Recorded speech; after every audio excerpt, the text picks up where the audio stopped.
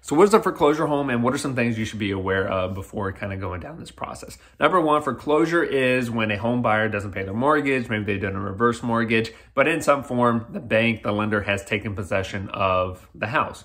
So they're trying to sell it. So what are some things that you need to be aware of?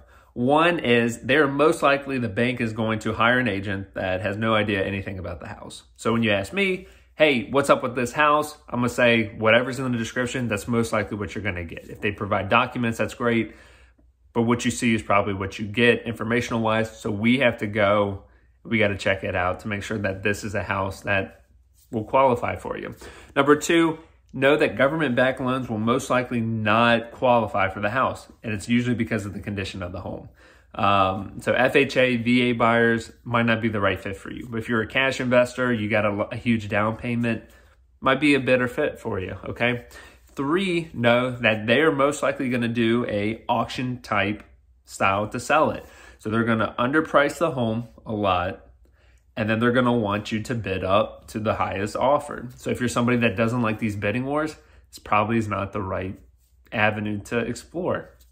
And I use this as an example. There's a house in Mechanicsville off Bell Creek that was listed for like $147,000.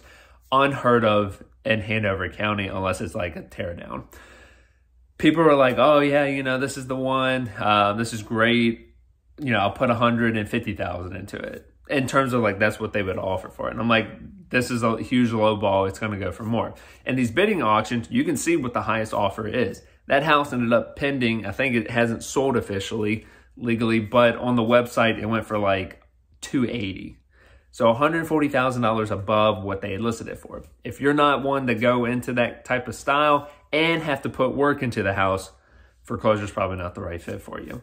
Other things to know, again, it can just be a very long process in getting answers.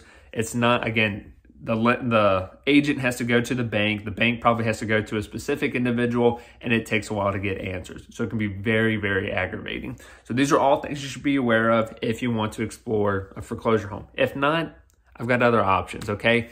But if you have any other questions on it, let me know. If not, we're going to continue exploring down this route of foreclosure homes.